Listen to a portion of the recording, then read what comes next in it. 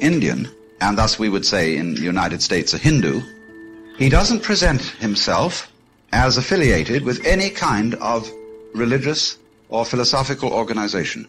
He comes on simply as Mr. Krishnamurti. And he doesn't present any gimmicks, any obvious techniques, because according to his view, all these special practices are hindrances. In other words, supposing a group of people take up Zen Buddhism. Before you know where you are, they have become a club, a special in-group, and they're the Zen people, and they're going to sell this thing. They're going to say, you should try our Zen, you know. You may be a Christian Scientist, you may be a Catholic, you may be a Seventh-day Adventist, you may be a Theosophist, and all these ways have something to be said for them. But the real thing is our Zen. And then, of course, they all start sitting in meditation posture, and they put up hanging scrolls and burn incense and have Buddhas and gongs and so on. And all that can be used as a sort of social or cultural one-upmanship. And this is a very serious obstacle. Now then, Krishnamurti comes on without any bells or robes. He addresses his audience wearing grey flannel pants and a white open shirt. That's it. And he talks without any spiritual technicalities or even philosophical technicalities. Absolutely dispenses with them. All he really does is ask questions. And therefore he seems to many people as a total debunker who has nothing positive to offer. His approach is invariably one of this. You propose the question. In other words, you asked him to come here. Why? What is it you're looking for? And you ask a question, for example, because actually many of his original followers came out of a theosophical background. They perpetually ask the question like, is there such a thing as reincarnation? Did I have a past life? Will I have a future life? And instead of either saying yes or no, he comes back with, why do you ask? Is there a God? Why do you ask? Go into it. Go into the state of mind you have when you voice that question. Why are you voicing it? Well, people will defend themselves for a long time when faced with that. They'll say, well, I'm curious. Or, isn't it one's purpose in life to find out these things?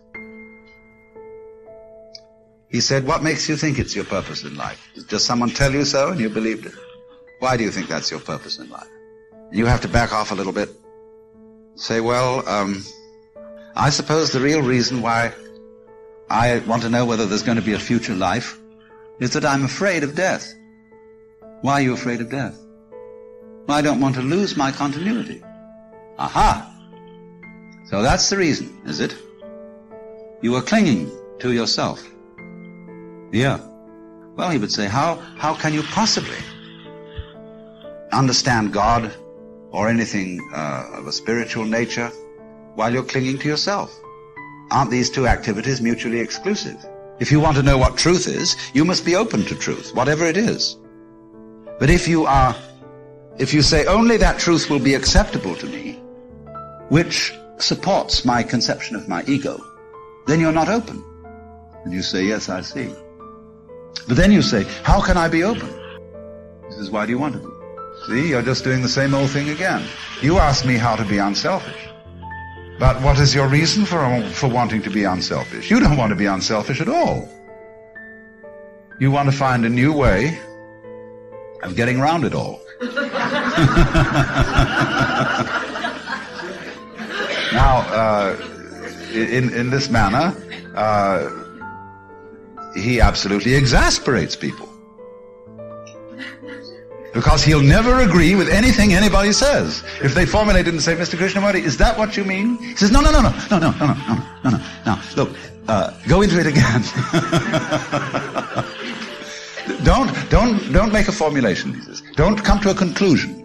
Don't want to have a resolution of this. Just be, if you can, open to what is. To what you actually feel now.